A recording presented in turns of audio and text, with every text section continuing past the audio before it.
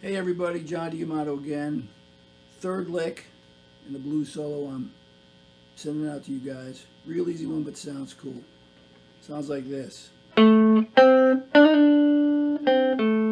got a little bit of a slide in there, sliding up and back like this. 7th fret, 3rd string, hit it, slide up to 8 and back down.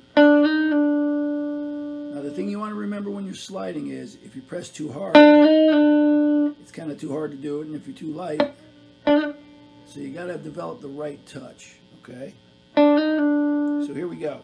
4th string, 7th fret, 3rd string, 5th fret, 3rd string, 7th fret, hit it, slide up to 8 and back down, 3rd string, 5th fret, 4th string, 7th fret.